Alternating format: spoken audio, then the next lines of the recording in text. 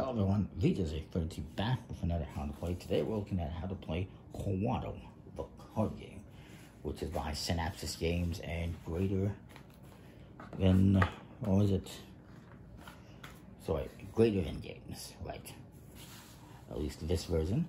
And it is a follow-up to a Coatl board game. It's been out for a number of years. Artwork by Pascal Brassard and Pascal Brassard and Etienne Dubois. Or at least the designer's artwork is actually by Silly Jelly. Interesting name. As you can see, it's very bright and colorful. Very nice box. It is for 1 to 4 players, so you can play solo. And it's ages 10 and up. It takes about 25 minutes to play. Beautiful artwork. And the components are decent quality, linen finished cards. And you get a bunch of stuff. You also get these pieces here. These are the these are the markers for the rounds as you play. These golden body segments. Now, unfortunately, they're not solid. Maybe if they'd been wood, they're just plastic. And you're going to be playing 4 rounds. You're going to use these to mark the rounds by connecting them. You'll see. And then the last round is going to be a head and a tail. These 2 are extra. They are used for solo mode, so we'll put them aside. You also get 50 of these feather cards, which have different feathers that you're going to be using to create the body for this Coatl. Basically, what you're doing in this game is there's this Aztec temple that's been erected, and you're going to be competing to paint the best Coatl to decorate this temple, and that's how you're going to win the game. You're going to do that. You're going to try to score the most points. And this is going to tell you, which round you're on. Put that aside for the moment. You got these temple cards. There is 6 of them.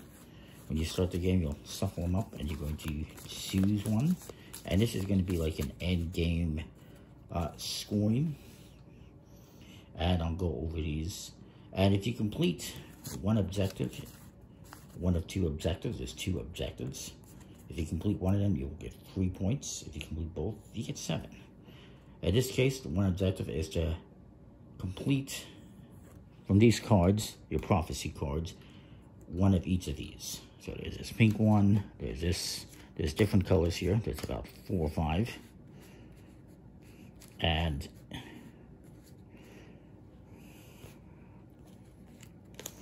there they are. I believe that's all of them. And in this case, if you complete these 3 colors, you get the 3 points. And this is when you're building your Coatl using these cards. If it has 12 or less cards or segments, you will score points for that. I'll show you that in a bit. This one, maybe I could do this at the end of the game, but whatever. This one is, you have to have less of these than you do of these that you have fulfilled. And this means you have to have as many red as you do green colors for these segments. So you have to have the same amount of those 2 colors. This one is, you must have more of these than these, the green ones. And this means you must have a equal amount of all the colors, I believe it is. I have to verify that, actually. Okay, never mind. You have to have 3 consecutive segments that are all the same colors. So something like, oh crap. Something like this. If you have 3 segments in your Coatl that are all the same color, you get those points. And I dropped the cards or 2. I apologize. That's that one. And then this one is, you have to have, I have to verify that one as well. 2 prophecies of the same color. So you have to have at least 2 prophecies of the same color that are at the same level, which will be indicated on these level cards. And this means you have to have less than 6 of the same color.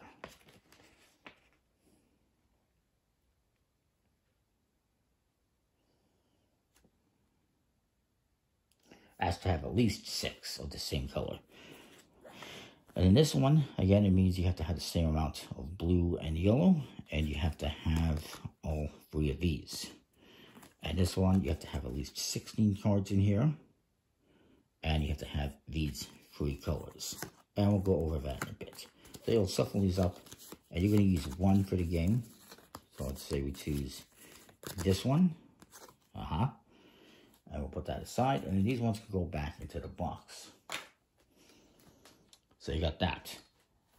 Each player is going to be dealt out some of these cards here. 4 each. For the setup. And we could do, we could pretend we're doing a 3-player game. It's probably better with more players than less, perhaps. And I'll show you those prophecy cards in a bit and put the rest of the cards to form a draw pile. Each player is going to get one of these cards. I'll just do like that. This is a level card, and each player is going to get a prophecy card dealt out. And prophecy cards tell you what you have to do to complete this. In this case, you'd have to have a yellow or gold with a blue in the middle. And you'll start with it on the 0 side. This one's example is you have to have a blue and a black.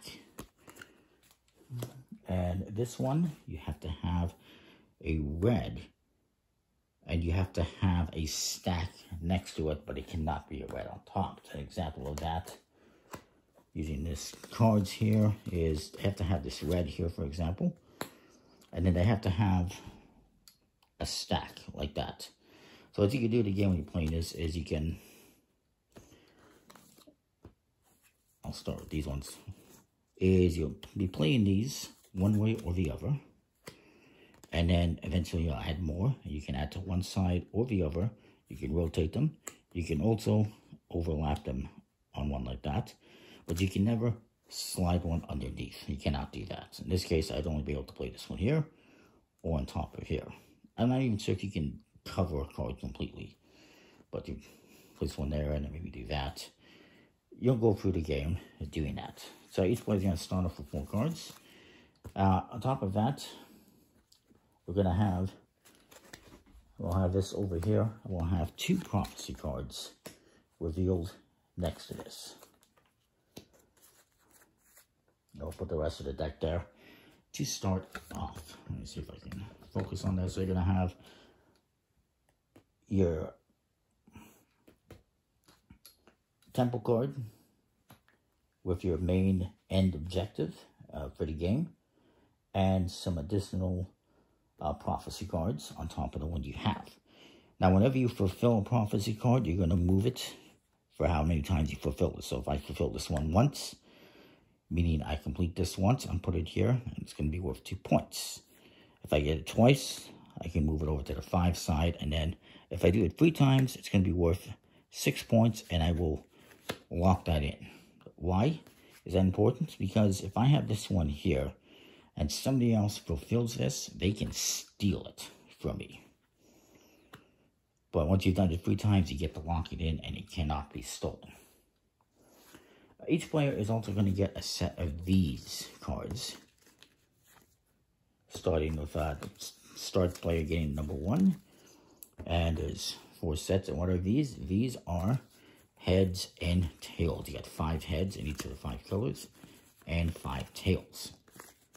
So, we'll put these here for the moment. And the start player will get these. And before the start player makes any plays, he will put one of these here to indicate this is the first round. And then he's going to play. When you start, you're going to start with just 1 card to start off your Coatl, because you don't have anything. I'm going to move these up here. And then you're going to draw back up to 4. And then everyone else is going to go. When it comes back to me, I'm going to play 2 cards now, and I can play to either side of this Coatl. Remember, I'm trying to fulfill this. So maybe I'm going to do this. And that hasn't fulfilled anything yet. That I can town. Let me see what my opponents. You can also fulfill these ones that are over here if possible. I haven't fulfilled any of those yet. Or, you know, I can steal from somebody else. So if, you know, everyone's going to go, it comes back to me. Oh, I forgot. I have to do one more card here, actually. It's 2 cards you can be playing.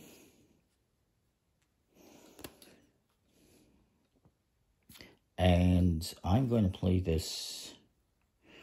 I need a blue in the middle of green. Actually, I did fulfill this one because I have a blue in the middle of a green and a gold. So this would move to the number 2 side. My apologies. And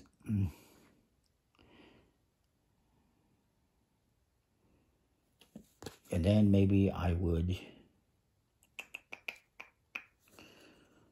could play this here, which would let me steal this one because it's both the blue and the black. And I would put that here. Fulfilled it once. Later on, maybe I fulfill it again. And every time you're going to play 2 cards, you're going to draw back up to 4. So every round you're going to play 2 cards and then draw back up to 4. Every time you fulfill one of these objectives, for instance, let's say I play this here, this allows me to fulfill, no it doesn't, my apologies. I need to have a blue in the middle. Oh, I can't do that one right there. But let's just say I did this, played that one here. I fulfill this one again. Now I would move it and put it face down on the 6th side. All right? Hopefully that makes sense. They're going to keep going around the table. Each round, when I play a card, I'm going to add a segment to the body. And once we get to the 4th round, then I'm going to add the head and the tail. And at that time, you're going to discard whatever favorite cards you have in your hand. And one other thing I forgot to mention you can do on your turn is if you don't necessarily want to play these cards, you can discard one and draw one blindly from the deck. And then that's your turn. Otherwise, you're playing 2 cards on either end and then drawing back up before I really have too many cards. Again, you can overlap like this, like I did there or there. But you can never go underneath.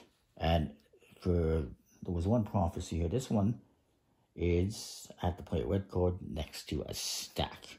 So let's just say I had this one in my hand.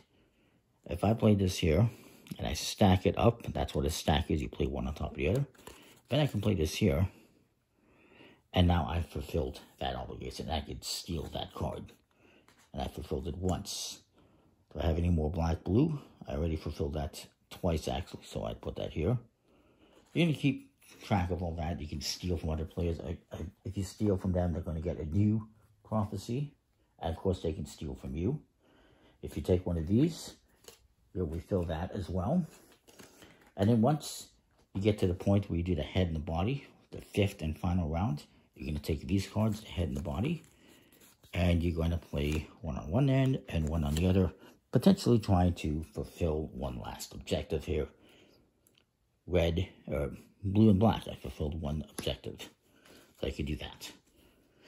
And then you're going to score based on what you got here. So in this case, I have 12 points for these 2, and I got 2 points for this one. So that's 14. And did I meet any of these end goal objectives? I did not get 16 or more cards in my Coatl.